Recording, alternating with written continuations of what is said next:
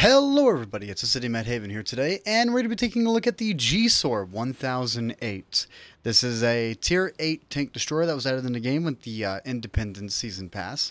If you guys are able to buy the Ultimate Season Pass, I would recommend it. The tank's not bad. At the same time, it's not good. It's kind of a 50-50. There's a few things I want to cover about the tank, starting off. It was introduced a little bit weaker than PC armor-wise. Gun handling, everything else, you know, the console has their own way of handling gun handling and their own way of balancing out tanks. But a few things to mention: 0.8 millimeters of armor does make a big difference. I don't know why they would lower the armor by 0.8 on the sides, bringing it from 50.8 to just 50 flat. It does make it to where like a couple of the newer tanks in game, like the ISU 152K and the Dreadnought, are able to overmatch the side of the tank, which I do believe is one of the reasons why they did that, because those are popular sellers and they don't want to undermine those tanks. They want to make those tanks a little bit more powerful than really what they should be. But then again, that's kind of my own personal opinion on how I thought about it.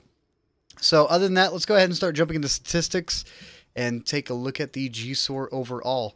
Honestly, I hear a lot of mixed conversations about the tank. Some people are saying it's overpowered.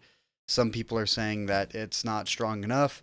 Personally, this tank is dead center. Some people say that the 11 degrees of gun depression that the tank is getting is overpowered for the tank, saying that 11 degrees is just too much. Well, even with that 11 degrees of gun depression that this tank gets, your armor doesn't change. So even if you're using max gun depression, they can still rip through your turret without a problem. Other than that, let's go ahead, dive into the statistics here, and then play some matches live, because I haven't recorded any for the tank. I kind of don't want to record any matches for the tank. I've invested like maybe 10 or so, 15 or so matches inside the tank as of right now, and I kind of have an idea how the tank is going to be played and what to use it for. It definitely is a ridgeline fighter, though. That is for sure. So starting off, 226 standard pen, 321 premium, 53 millimeters of high explosive, 320 damage across the board between your AP and APCR. AP rounds travel at 1,066 meters per second, and your APCR travel at 1,411 meters per second, and then your high explosives travel at 1,066. So overall, accuracy on this tank is phenomenal. 0.27 with the crew on it. Accuracy not entirely. Shell velocity. I'm a Muppet.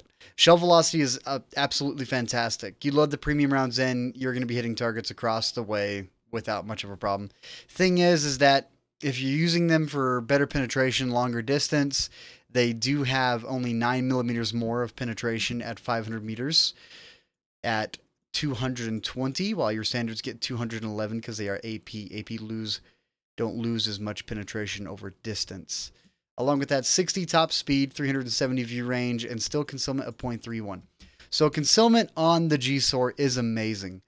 You're able to get it down below 270. Currently, mine is sitting at 231, but I'm not running silent driving on this tank. Even though I should be running silent driving, I'm not. With a base view range of 370, sacrificing optics is not something I would recommend. Optics is going to be one of the go-tos and must-have for the tanks. Along with that, there is no vertical stabilizer on the tank either. So aim time, once you have your crew put together correctly, aim time is 2.08. So there's no real reason to try and bolster your gun handling any more than what your crew is capable of. Along with that, let's go ahead and take a look. 4.71 rounds per minute, 45-second base reload. You are able to get that down to 36 seconds with Bourne leader and rapid loading. Aim time 2.3 base, 4 shots per clip, 2-second interclip reload. So you fire your first shell, it's going to take you 6 seconds to fully exit out your clip. 40 round capacity. 0.34 accuracy, 11 degrees of gun depression, 10 degrees of elevation. So firing up over yourself, you're going to be struggling on that. For instance, let's say you're on cliff, they get on top of the hill, you're going to be quite a ways away to be able to hit the people on top of the hill. Now, along with that depression, this is probably one of the more dominant ridgeline fighters. However, your turret armor is not strong enough to handle it. Up next, turret armor, 152. That is a lie. It's 175 in a lot of places. Majority 175. 51 millimeters of side armor. 38 millimeters of rear armor. Okay. A little bit of a mix here. So we got 152 on the website. I am sorry, you guys. We got 152. Let's actually look at this. The website's lying today. So there's your 152. Let's jump up. There's 159. There's 175. 149. So yeah, they're literally going over the 152 on the exact frontal part of the... I'm sorry, this is dumb. And then they're saying 51 millimeters of side armor on the turret.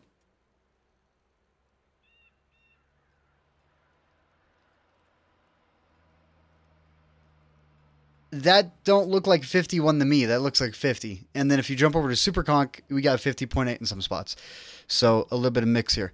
Frontal armor 152. Lies. It's 175. Side armor is 50, not 51. Lies. 38 rear armor. The rear armor is definitely not the thick. We got 28 degrees of turret traverse speed. Horsepower, we got 640 engine power. Power to weight ratio, 14.66. Top speed is 60. Reverse speed is 17. And 20% fire chance. So the power to weight and top speed on this, if you guys want, sacrifice ventilation and go after a power terrain, and you will be moving around the map really fast. Other than that, 14.66 is fantastic, especially with 60 top speed. And that 17 reverse speed means that you can pull around, put a few shots in, and back up without much of a problem in the way of you at all. Along with that, your track traverse speed, we're looking at 28 degrees. For hard terrain, we got 1. For medium terrain, we have 1.1. For soft terrain, we have 1.9. Off-road driving would be good benefit on this tank. Signal range 570. It's a bit on the low side, but it's definitely okay. Jumping over to the armor viewer here. Sadly, our side armor is not compared to PC, but you got 50.8, 50.8, which can ricochet 152 millimeter caliber guns and lower. And since they left it at 50, which is inside the armor viewer that I have in game, you're going to be getting overmatched by Dreadnoughts and ISU 152Ks. So do keep that in mind. If you see a Tier 7 Dread, you cannot side scrape against them because it's only 50. I was a little bit disappointed because I have played this tank on PC, and you get used to something, and you know that you're able to pull out against 152s and ricochet them. For instance, being able to pull out against a 705A or a 60 TP, ricochet a shell off your side. I am no longer able to do that. So that little bit of an armor difference is just not helpful. And if you guys can't tell, I'm sunburned, and it hurts so much right now. Pain. But 175 in the turret, it does not matter the depression that you get with your 11 degrees or not. It is still going to be considered a weak spot. And this is why I said it's not overpowered and it's not underpowered. Because even though you have 11 degrees, you don't gain any armor for using that 11 degrees. Other than that, you guys, let's go ahead and jump into a match. We're going to be playing live today. And I'm going to be trying my best to not die, and then give you guys a rundown on how I feel about the tank and go over the crew and equipment after we are done. So if you guys want to, go ahead and jump to the last little bit to see the crew and equipment on it and my opinion of the tank. Other than that, let's go find a match and cause some trouble. Alright, first matchup's going to be on Canis Encounter. This is not going to be too bad. We're up against tier 9s. 53-55, 1 artillery per team. This isn't going to be too bad. Now, just a heads up, I do take a balanced out ammunition load inside this tank. Just because, for me, the high explosive with 53 millimeters of pin and not being able to, you know, swap. Unless, I do believe that the Gsor is capable of using the advanced reload, so you can swap your shells freely as it's reloading, so you can actually choose what you want to fire. But the second you fire one, you can't swap after that. It'll start the reload. Now, for a lot of autoloaders, that advanced reload is extremely nice to have, so sacrificing ventilation for that instead of power terrain. Really, this tank and equipment-wise, you can sacrifice some things to get benefits in other categories. 36-second reload. It's not going to be too bad. Honestly, I might start running the advanced reload and then run 1 clip of high explosive, or maybe 2 clips of high explosive. to do that, and then kind of do a mix match. But your premium ammunition, sacrificing that, especially ending up inside higher tiers. And for anyone who doesn't know, there is a 2-for-1 whenever it comes to the matchmaking. So if you end up in 2 bad games, your third match is guaranteed to be a little bit in your favor. It doesn't mean that you're going to be guaranteed top tier. It just means that you're going to end up in a match where you're against 9s, the matchmaking's not going to be as bad, and it just lines up a lot better. Other than that, I'm going to go ahead and start actually playing the game and paying a little bit more attention to what's going on around me, because I don't want to end up in one of those scenarios where I'm just dead, because those happen quite a bit. So here you go at the still concealment. Even without silent driving, I'm still able to move right here. So safety net at 246, and the WZ-111 1-4 does have 400 base view range, and hopefully he's using optics. And right here, I kind of wish I had premiums loaded now. So first shell, let's actually do a tracking shot. There we go. Now we're going to put 3 into his lower plate, unless he's already used his repair kits. There we go. Lock him down and then put 3 into him. That is definitely devastating. That 11 degrees of gun depression really does allow you to do some really nice maneuvers. That is for sure. Seeing how the team is pushing up right now, I think it'd be a good idea to join them. Maybe not. Our WZ just got knocked out. It's actually going to be a better play to back off. I do want to put some shells into that IS-6 though.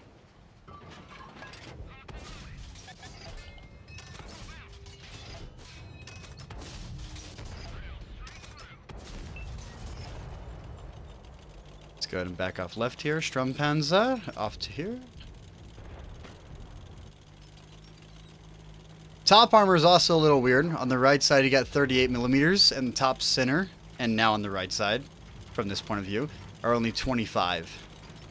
So 38 on the left side of the turret on top, and then 25, 25. It is a little strange, actually, to see that. Because usually a lot of tanks, they have identical armor all across the board when it comes down to looking at the top. This one's a little weird. It is balancing purposes, though. Like, if they're aiming all the way down, you can overmatch the top armor if you guys don't have enough penetration. If you have a 90 millimeter or bigger, however.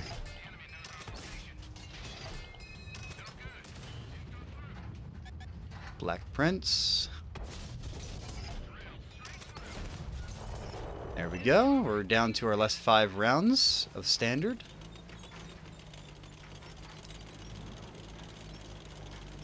T28 prototype. 24 seconds until I'm loaded. So honestly, the 1,280 damage that this thing is capable of bursting out. Honestly, the shots against the WZ are really good examples. If you're able to track your target and not worry about clipping out entirely in most autoloaders, and then coming in for a finish, in my opinion, that's a better way to play your autoloaders. You use 1 shell to lock them down, 2 shells to lock them down if needed, if they used a repair kit or not, and then putting in your 800 or your 600 damage into them directly, depending on the amount of shells that you have. For instance, like the Nomad, I enjoy locking people down with 2 shells, guaranteeing that they can't repair, and then putting the rest of the shots into their armor directly to guarantee that damage without them being able to back up. Now, let's go ahead and start doing a little bit of a run around. 53, 55, T28's pushing up. I'm definitely going to want to put some shells into that T28. There's 1. There's 2. There's 3, and we popped the top. Gonna have to swap into the premium rounds, because we don't want to go through 2 standards. You don't want to load in 2 rounds, especially 7 versus 5. They still have a chance to bring this back, but they are down in artillery. There's the Tiger P. Let's go ahead and knock this tree down, get a little bit of extra concealment right here. Maybe not. Let's actually go ahead and push up into the middle here. Borask. See, and this is the moment that would have been nice to have the high explosive because of the Borask.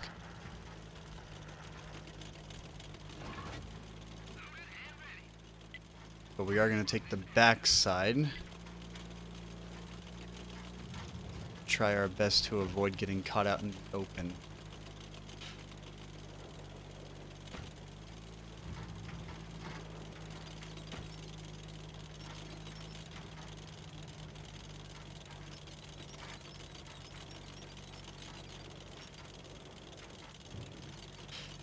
I don't know about you guys, but I have slowed down a lot on content creation, and I know. Personally, a lot of the things that they've been doing have been irritating me, and I've just slowed down. Artillery 2.0, with them going ahead and just outright... he's going to reload before me. We're going to want to back off to our team.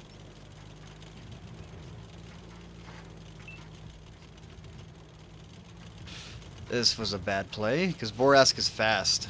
We had to clip out against that Hellcat, Super Hellcat.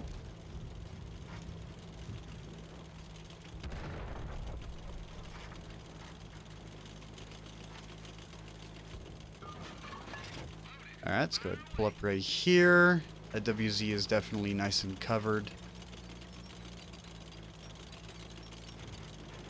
Borask is definitely loaded, but I'm going to take a little bit of a risk right here and definitely outright push the WZ.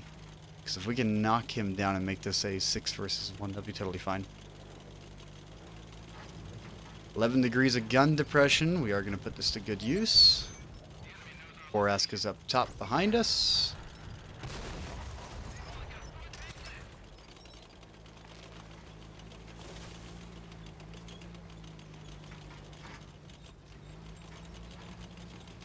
Not going to start the reload. We're just going to go ahead and pull right up right here.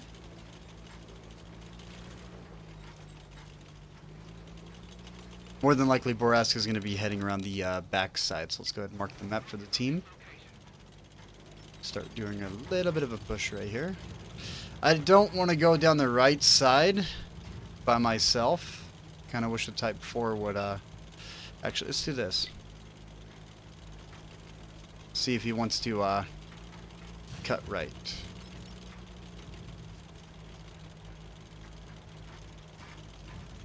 No. Okay.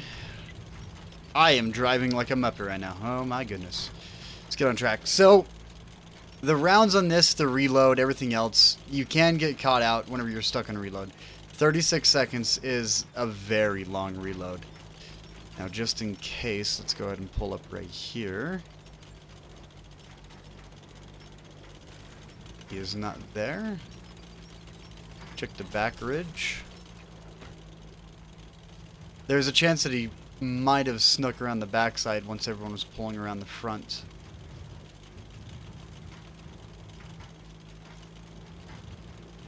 We're going to go ahead and just start pushing along here. Along the 0 line. 0-9. The mobility, the traverse speed, you do feel it at that 28. With that traverse and turret traverse. It is a little bit on the slower side, but if you combine them, it's totally fine. And this thing is not meant to get in close, it's meant to be a sniper. We should actually go cap out.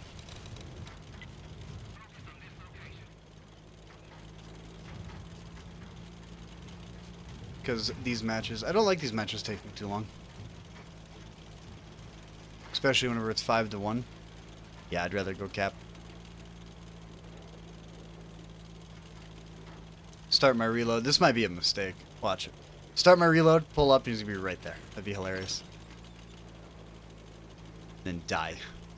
360 alpha from a Borask.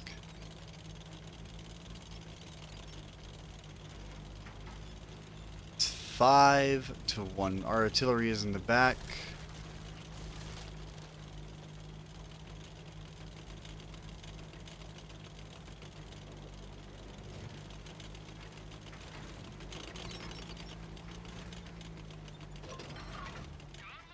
There he is. Okay.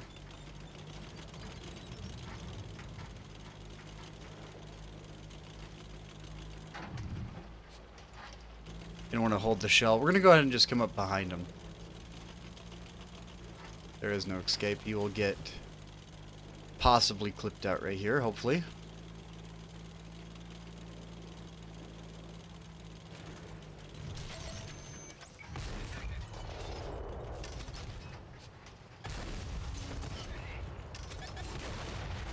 Beautiful. There we go.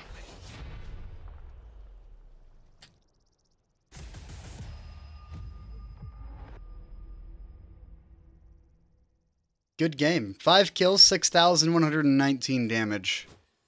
And a profit of 124. Did not rely on the premium until I was out of standards.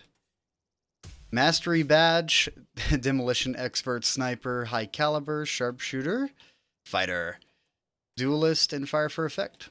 Okay. 2,266 base XP. That was a good game.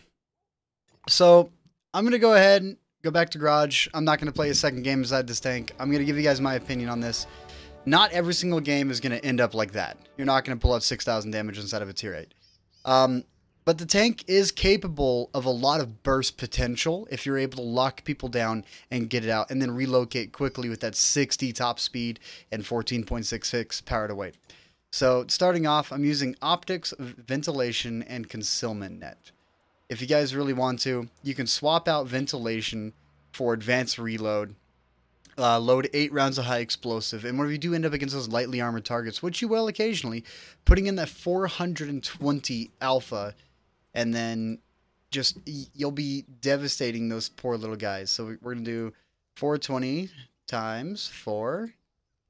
1,680 potential output. That's going to be devastating to any lightly armored tier 10 or any lightly armored tier 8 or 9. It's pretty much any 9 or 8 that's lightly armored will be a complete knockout in 6 seconds if you do get those high explosives to penetrate. But it's nice to see that advanced reload is on this tank. It's on a lot of the new autoloaders. Sadly, however, it is not on the Swedish tier 10 Kronenwagen, which would have been amazing if they would actually add it to multiple tanks rather than just to one. Because on PC, I'm used to intuition over anything else. And that makes a massive difference. And if this would load faster, come on Series X, you're supposed to be quick. But in all reality, the game right now is in such a state that balanced kind of doesn't seem like the ultimate go-to, personally, because it's been rough, you guys. I'm not going to deny it. It's been pretty rough. So the commander that's on this tank today, we're using Track Mechanic, Born Leader, Rapid Loading, Steady Aim, Snapshot, Situational Awareness, Sixth Sense, Camouflage Expertise, and Off-Road Driving. So, in my opinion, Steady Aim and Snapshot have kind of become the only 2 perks I use for accuracy anymore. Run and Gun, a lot of the time, I'm not using Run and Gun enough because they finally redid all the perks and fix them the way that they're supposed to be intended to be used. Run and Gun's really good for light tanks and light tank crews, but whenever it comes down to heavy tanks, medium tanks, tank destroyers, Snapshot is really good to have on tanks that don't have, that have turrets. For instance, if you're playing the T95, the E3, the Badger, no turret, Snapshot is not beneficial on those tanks. Steady Aim is highly beneficial on the other hand. So, yeah. Personally, the Gsor for me, I don't mind the tank. It's not a bad tank. It's not overpowered. If it's poking over a ridgeline, if you hit the turret flush on, you're going to be penetrating it every single time. On the other hand, it is devastating. It does have got extremely good concealment, which can potentially make this tank extremely powerful. And with the crew setup and running optics on it, looking at 484 view range. So it can self-spot, stay concealed, but then bursting out. A really good example is going up against that Super Hellcat. I got caught out, and then the Boras came up and also put 2 shells into me, lowering me down to potentially a one-shot to if anyone else was alive inside that match on the 251 hit points. Personally, tank's not bad. It's a good tank. And if you guys want to see me live, check out Twitch. As you guys can tell, today was not planned. This is kind of just something I need to start getting back into and start uploading more often, because I know I've been a slacker the past 2 months since they've been doing a ton of stuff and changing stuff and labeling something Artillery 2.0 and doing 3D audio Speaking of which, 3D audio, sure, it sounds okay. But me, I go out, I spend a lot of money on my gaming equipment, on my recording equipment, on everything that I use. Currently, I'm wearing the SRH 1540s. You guys don't know what they are. They are made by Gsor, and they are fantastic headphones, and they feel amazing, and probably some of the best audio quality I've ever heard. Along with that, I kind of stopped using mics on my headsets, and I rely on this now for everything that I do. So, you guys have a great day, afternoon, night, whatever time it is for you. I'm going to try and get back into a regular routine of uploading videos, maybe twice a week, maybe once a week. It just depends on what's in the game at the time. I'm not here to give you guys reviews that are based upon like, oh, it's the first time the tank's out. I want to actually get in and play the tank. So if you guys want to get instant reviews of tanks coming out, use other content creators. But if you want to know if the purchase is going to be good for you, I am all about making good spins and what to actually buy. On the other hand, the Irachi that was just released, the tier 8 Japanese super heavy, I have a few things to say about that tank, but you guys can catch that next time. Other than that, it was nice having you guys here. I'm out of here. See you on the battlefield.